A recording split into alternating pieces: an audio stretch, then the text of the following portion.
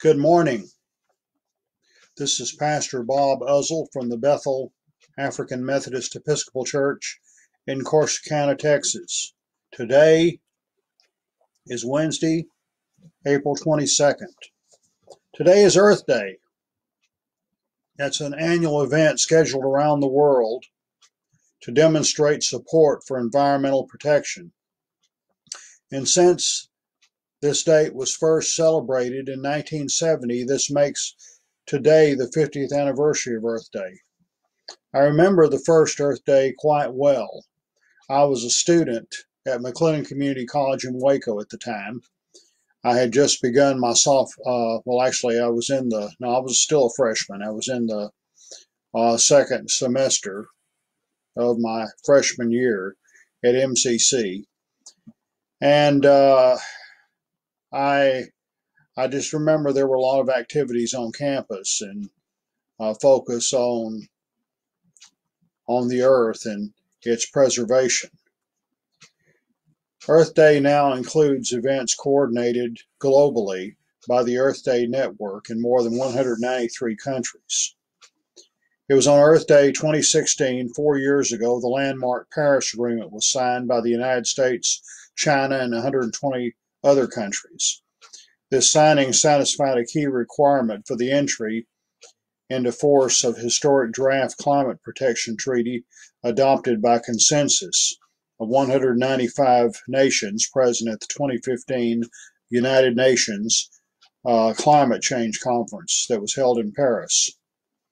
It was in 1969, the year I graduated from high school, at a UNESCO conference in San Francisco, the peace activist John McConnell proposed a day to honor the earth and the concept of peace, to be first celebrated on March 21st, 1970, which was the vernal equinox. And this day of nature's equipoise was later sanctioned in a proclamation written by McConnell and signed by Secretary General Hugh Thant of the United Nations. A month later, United States Senator Gaylord Nelson proposed the idea to hold a nationwide environmental teach-in on April 22, 1970. He hired a young activist, Dennis Hayes, to be the national coordinator. Nelson and Hayes named the event Earth Day. Nelson also awarded the Presidential Medal of Freedom Award, and he was later awarded this in recognition of his work. The first Earth Day was focused on the United States. And by 1990, Dennis Hayes, the original coordinator in the 1970s, took international organized events in 141 nations. Numerous communities celebrate Earth Day week, an entire week of activities focused on environmental issues that the world faces. Gaylord Nelson served as governor of Wisconsin, later U.S. Senator from Wisconsin. He was the father of Earth Day. And he was also a peace activist involved in struggling to end the Vietnam War. And from the very beginning, the cause of world peace and environmental protection have been closely linked. There's a number of organizations that are concerned about the environment. One is the Sierra Club. Another is Greenpeace, which does a lot, again, to oppose both war and pollution, which often go hand in hand. But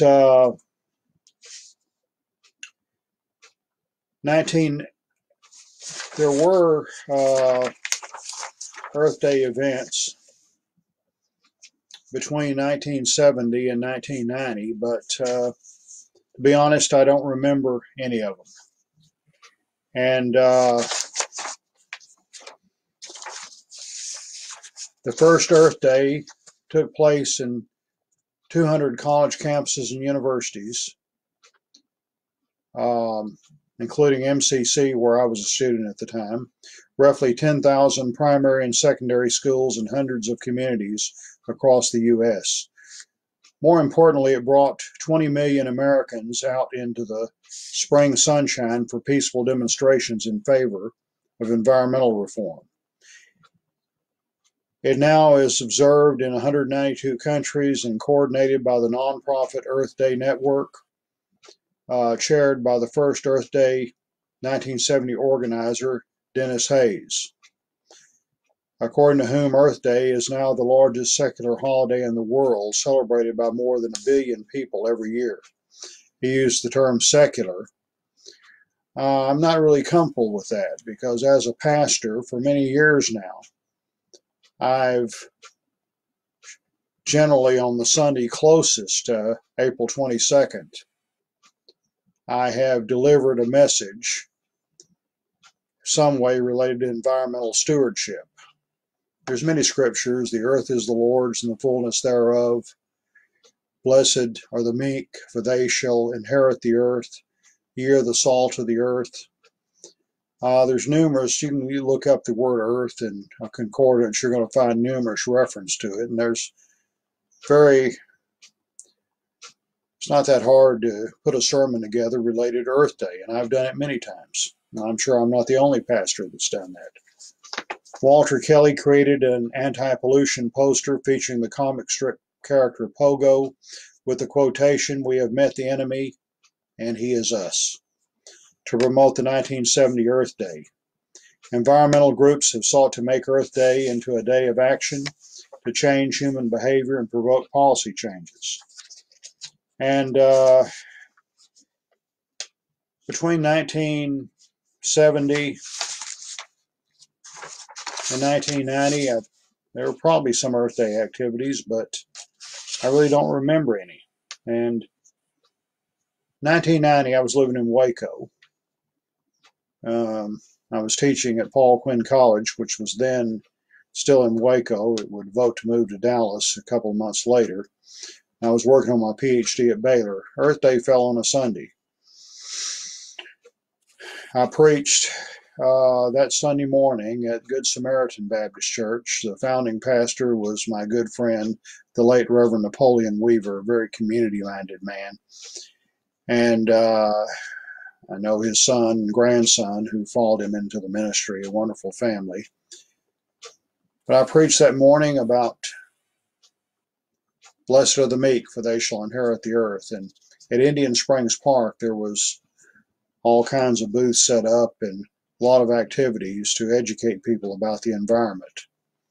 And two separate groups sponsored the 1990 events. Earth Day 20 Foundation, assembled by Edward Furia, project director of Earth Week in 1970.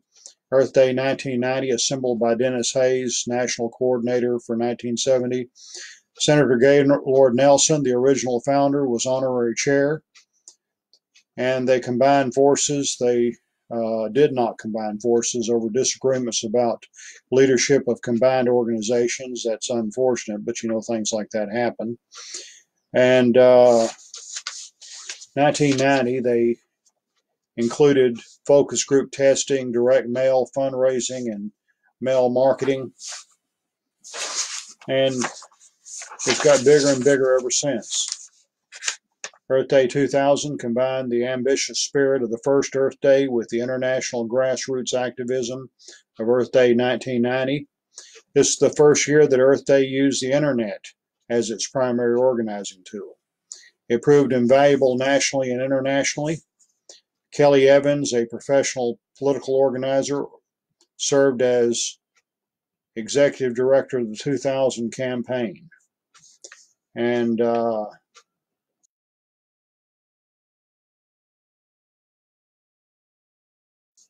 was one of the largest to date. Many people participating in places such as Kyiv, Ukraine, Caracas, Venezuela, Tuvalu, Manila, Philippines, Togo, Madrid, Spain, London, and New York. It's gone global. Fast forward another 10 years, Earth Day 2017, the Earth Day Network created 4 toolkits to aid organizations wanting to hold teach-ins to celebrate the theme environmental and climate literacy. Earth Day Action Toolkit, Environmental Teach-In Toolkit, Global Day of Conversation Toolkit, and Mobilize U Campus Teach-In Toolkit. During the 1960s, Senator Gaylord Nelson had been involved in a number of campus teach-ins about the Vietnam War. And he decided that the same approach could work in dealing with the environment. And it did. Earth Day 2020 is the 50th anniversary. Celebrations include activities such as Great Global Cleanup, citizen science, advocacy, education, and art. We all know that the coronavirus has affected everything on planet Earth. And so now the shift is to digital mobilizations, individual activities such as education, cleanups, and where local conditions permit. At Earth Day Network, the health and safety of volunteers and participants in Earth Day events is our top concern, obviously. And here in my office, right behind me, there's a sack full of papers. In my garage is a bunch of plastics. Today is Wednesday, and sometime later today, these papers and these plastics will be placed in my car. I will drive them a few miles down the road to a place called Retreat to Republic Services, where they do recycling. I do that every Wednesday, but it's significant that this time I'm going to be doing this on Earth Day. I've been a staunch advocate of recycling for the last 50 years. And as I say, it was first focused on the original Earth Day was on the 20th of March, but that didn't last too long. And why April 22nd? I'm glad you asked. Gaylord Nelson chose the date in order to maximize participation on college campuses for what he conceived as an environmental teach-in. He determined the week of April 19th through the 25th was the best bet, as it did not fall during exams or spring breaks. Moreover, it did not conflict with religious holidays such as Easter or Passover. It was late enough in spring to have decent weather. More students were likely to be in class, and there would be less competition with other midweek week events, so he chose Wednesday, April 22nd. 20 years ago, 50 years ago rather. It was on a Wednesday, it's on Wednesday now. The day also fell after the anniversary of the birth of the noted conservationist John Muir.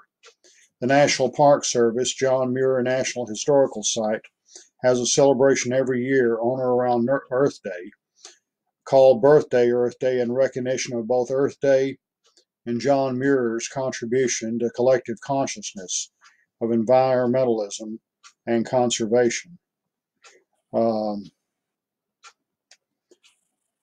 So there have been Earth Day songs that have been prepared. There are many performed on Earth Day, generally fall into two categories: popular songs, contemporary artists not specified to Earth Day that are under copyright. An Earth Anthem was penned by poet diplomat Abbe K, which has been translated into 50 languages. It's used by many schools and organizations across the world to celebrate Earth Day. Again, we're not going to have any big rallies today anywhere. There's going to be a lot of things subdued and a lot of things online. I'm sure there'll be digital celebrations of Earth Day. If you have a chance to plant a tree, if conditions are right, do it. If you're into recycling like I am, do it. But let's remember the environment. As a Christian, I believe God created the earth. He's made us stewards. And we need to be good stewards of all creation.